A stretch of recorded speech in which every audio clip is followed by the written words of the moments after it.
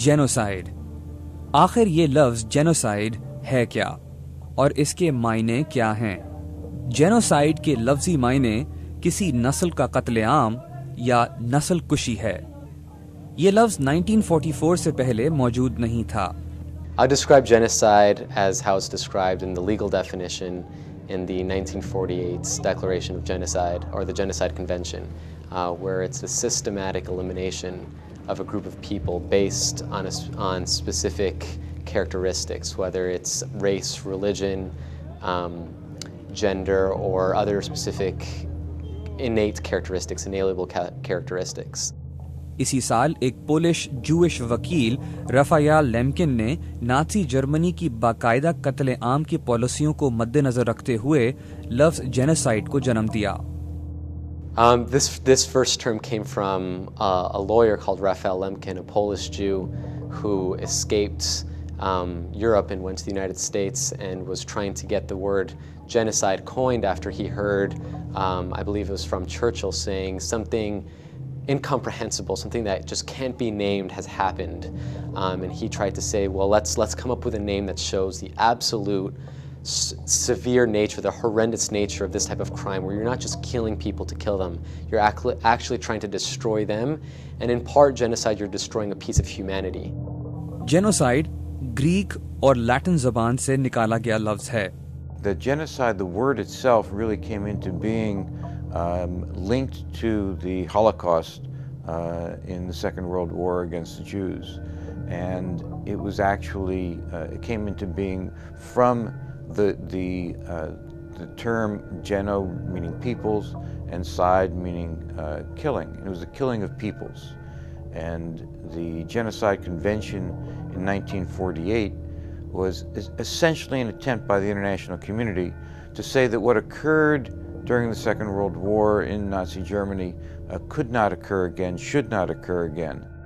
मगर जर्मनी के जेनोसाइड से बहुत पहले बकौल 21 ममालिक के 1915 में ऑटोमन एम्पायर ने आर्मीनियंस के खिलाफ जेनोसाइड कर दिया था। इसको मानने और ना मानने के हवाले से आज तक इस पर बहस जारी है।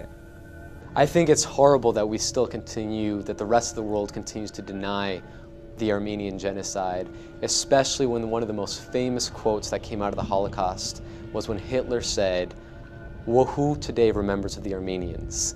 He said that as part of his justification why it's okay to go and slaughter the Jews and others that were killed during the Holocaust is by saying, if we don't hold those accountable, if we don't remember Armenia, then who's going to care about what happens today? And that's what's happening right now with Darfur, is that we still don't have that same response to this is not acceptable. If slavery, no one accepts slavery today if it would happen in the United States. That same response should happen with genocide everywhere in the world. मगर 1933 से लेकर 1945 तक Germany में यहूदियों के खिलाफ Nazi हुकूमत के किए गए हौलनाक जराइम के बाद भी नस्ली कत्ले-आम बंद नहीं हुआ। इसकी मिसाल रवांडा, बॉस्निया और डारफूर है। No question about that. It was a failure of political will on the part of the leadership of the major countries to act when the information was being provided by Romeo Dallaire. The United Nations, remember, had peacekeeping forces there that were carrying out a peace agreement that had been signed the previous year, had not been adequate, but he was reporting what was taking place, and the United Nations and the member countries did not respond adequately. Bosnia के लोगों ने भी Serbia के हाथों genocide के मायने जान लिए। बावजूद इसके कि आलमी बिरादरी डारफूर की मदद करने की कोशिश कर रही है, मगर डारफूर में जेनोसाइड अब तक हो रहा है और रोजाना मासूम इंसान अपनी जानें खो रहे हैं। I think the critical thing that we've seen in past genocides is when you dehumanize that other group of people. It's really hard to kill someone if you think of them as another human being. And so if you see during the Holocaust, they call the Jews inferior, subhuman, or in Rwanda, they call them cockroaches. And I think that you have to categorize them as something other than human to allow yourself and to allow others to feel more comfortable eliminating them. And then you move on to, once you already kill one person, or 2 or 3 or 10, what difference is it when you kill 10 to 100? It's just a matter of numbers at that point. इतना कुछ होने के बाद भी ऐसे लोग और इदारे मौजूद हैं जो हिम्मत नहीं हार रहे। ऐसे इदारों में द क्राइसिस ग्रुप सरे फहरिस्त है।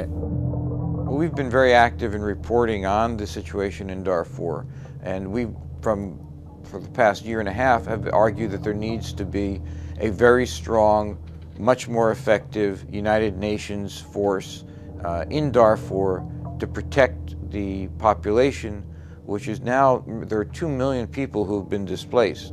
There are several hundred people who've been killed. And the threat from the government of Sudan-sponsored paramilitary, so-called Janjaweed, remains. कुछ साल कबल अमेरिका की एक मुकामी यूनिवर्सिटी के कुछ स्टूडेंट्स ने मिलकर genocide-intervention.net के नाम से एक तंजीम कायम की, जो स्टूडेंट्स में जेनोसाइड के हवाले से मालूमात फराहम कर रही है। I would first inform them the exciting opportunity that each and every one of them has to be able to prevent and stop genocide. I think that's alarming news because usually you think of genocide as being only a government's action, that it requires our government to do something. But we found many unique ways that individual people, that all your members, all your audience can actually take after learning about what's happening in Darfur to stop what's happening in Darfur and prevent future genocides. So I think that's the critical thing that they can do. And the second thing that they can do is join our network so that they not only take one action, but they can learn of the numerous ways that they can stop what's happening in Congo, in Darfur, and in other conflicts as well. So this is not a one-off thing. This is going to take several years to be able to ensure that the world is rid of genocide. माजी ने हमें बार बार ये दिखाया है कि genocide को होने से कोई भी नहीं रोक सका, मगर किसी को भी दूसरे को इतनी तकलीफ पहुंचाकर क्या हासिल हो सकता है। As I say, we've seen this in relation to religious hatred. We've seen it in relation to ethnic hatred. We've seen it now in Rwanda. And frequently what occurs is that in the case of one ethnic group, particularly if it's in a minority, and it fears that the majority in that country will come to power and deny their ability to exist, then they act and they attempt to destroy that other group before it comes to power. सवाल ये है कि क्या इंसानियत एक और genocide को दोबारा देखेगी या डारफूर जेनोसाइड की आखिरी पनाहगाह है? It's not energy, it doesn't seem to be energy driven. It seems more to be the issue of humanitarian, of the moral necessity to stop a genocide, or the legal necessity for committing genocide to do something about it. And it's interesting in Darfur versus what happened in southern Sudan, they're not Christian or animists Sudanese that are being killed. These are Muslim on Muslims, and yet the country that's taken the lead on stopping this genocide is the US. Many people say, where's the Arab League on this? Where are the other Arab nations that often criticize the Western world for getting involved in other crises because of their own interests, for it being oil or it being white people in Bosnia or it being Christians, let's say in southern Sudan.